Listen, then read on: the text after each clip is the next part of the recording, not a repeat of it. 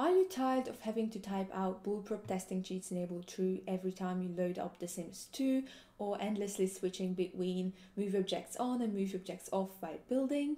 In this video, I'm going to show you how to have your desired cheats load up automatically when starting the game and how to create shortcuts for the cheats so you won't have to type out those long lines ever again. We're going to create a text file called userStartup.cheat. But before you do that, you need to check if you already have one. So open File Explorer, go to Documents, EA Games, The Sims 2 or The Sims 2 Ultimate Collection, and Config. You can go and click the View tab and check file name extensions, so it will show you the cheat extension that you need to look for. If you have a file here called userStartup.cheat, then you're good to go and you're going to have to open this and edit this later. But first, let me show you how to create one if you don't have one. So we're going to open a simple text editor such as Notepad on Windows. I have it here. And we're going to save it in this very location first. So click File, Save, and let's find this location. Documents, EA Games, The Sims 2, and Config. I was already here. And you will need to set the type to say all files. Or if you're not on Windows, then the equivalent of all files on whatever system you're using. And the file name needs to be exactly this, userStartup.cheat. And then you can click Save. I'm going to overwrite my existing one here. And you have saved it. And now we can begin editing it. So this is the part where you list the cheats that you want to start up automatically when you enter your game. Having your cheat load up automatically means you won't have to type it in the cheat bar when you want to turn it on. It will already be turned on for you. You can only put cheats here that have an on and off or true and false version. The ones that can be toggled. Except for show headlines on off and plumb up toggle, because those can't start automatically like this. You have to list these cheats by putting one in each line, so you have to divide them by pressing enter. By the way, the order doesn't matter, so you can just go randomly however you want to. So I'm going to start by putting bulletproof testing cheats enabled true. And then I hit enter and start to type the next one. And so on. I'm going to do another video on cheats that I think are necessary, so I'm not going to go into too much of the details here, but I want to show you what I have in my file, so that maybe it can give you ideas as to what to put in yours. So I have good old testing cheats enabled true, which does more things than I probably know of. But in my opinion, it's good to have it on all the time because it does no damage if you don't do anything bad with it. Then I have bulletproof use shaders true. That one is necessary for me because for some reason my cat looks super off without it, and it's good for some other graphics effects. Allow 45-degree angle of rotation is necessary for furnishing and decorating when you want to rotate something in a 45-degree angle, obviously. Don't merge neighborhood flora false does it so that I can see neighborhood decoration from lot view, which adds to the realism. In-prop max num of visiting Sims is super important to me because without this, I would only be able to invite like 2 Sims to my parties. I changed that to 10 so I can invite a realistic amount of Sims over to my lots. Quarter tile placement enabled true is so that I can place objects with less restrictions all the time. Note that if you put this in your file, you will still need to activate this in the game by pressing Ctrl and F. This one, I'm not really sure why I have this here.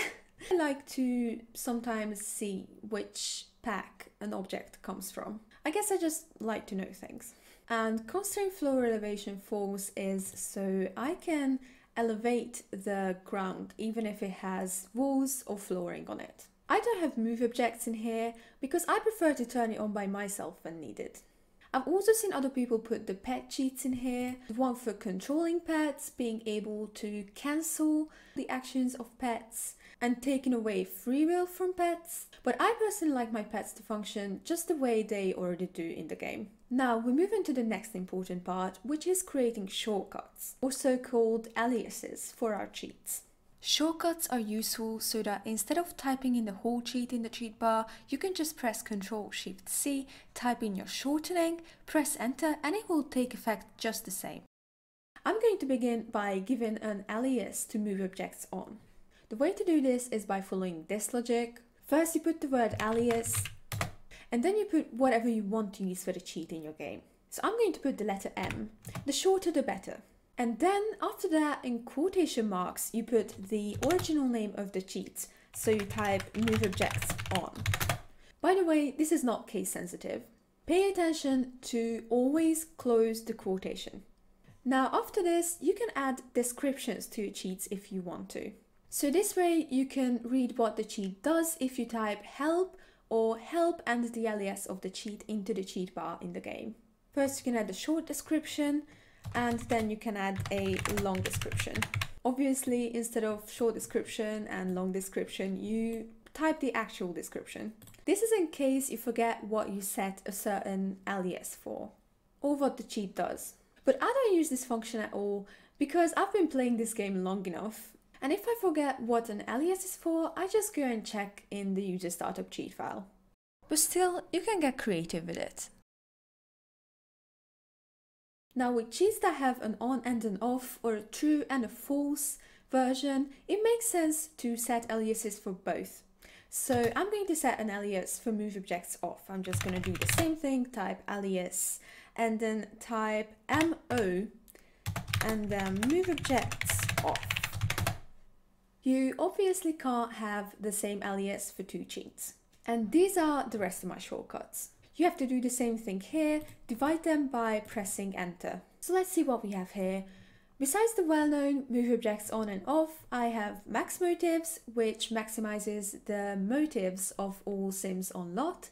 I have motive decay off and on, so that I can stop my sims motives from going down if needed. I have S and SO for snap objects to grid. This way I can place objects off grid if needed. I usually only use this for wall decoration. I have P for toggling the plumb bob. Yes, this one doesn't work as an automatic startup, but that doesn't mean that you couldn't create an alias for it to toggle with. I usually toggle my plumb bob for screenshots, and I just have to use this one letter for it. With the same logic, I have show headlines off and show headlines on with SH and SHO. And the last thing I have here is good old testing cheats enabled again. I have this startup automatically, but I also created aliases for it, so if I ever felt like I needed to turn it off, I could. I could do it easily.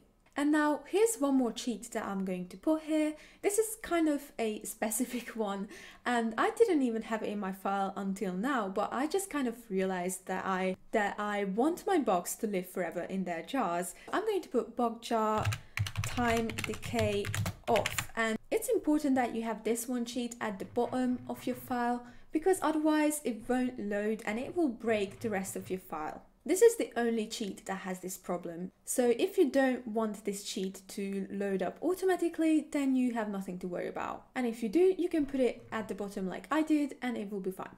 So these are the contents of my userStartup.cheat file. Don't forget to save it before you load up your game, otherwise you obviously won't see it take effect. Also, pay attention to the details, especially quotation marks in your file. Don't forget to double check that each of the cheats and possible descriptions have quotation marks on both ends.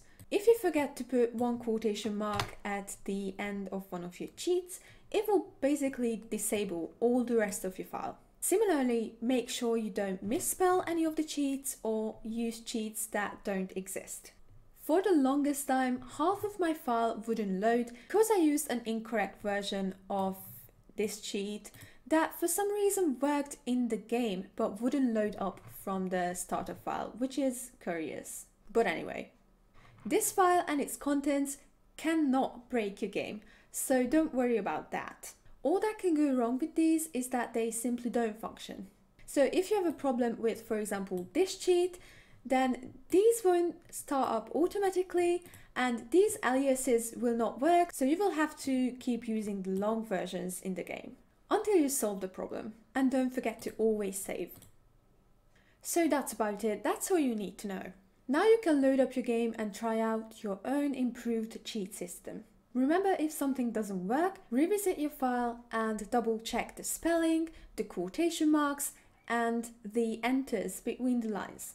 If you have any questions, feel free to ask me in the comments below. I hope you found this video useful. If you did, give it a thumbs up. And if you'd like to see more Sims 2 videos from me in the future, then hit subscribe. Thank you so much for watching, enjoy your game, and see you another time.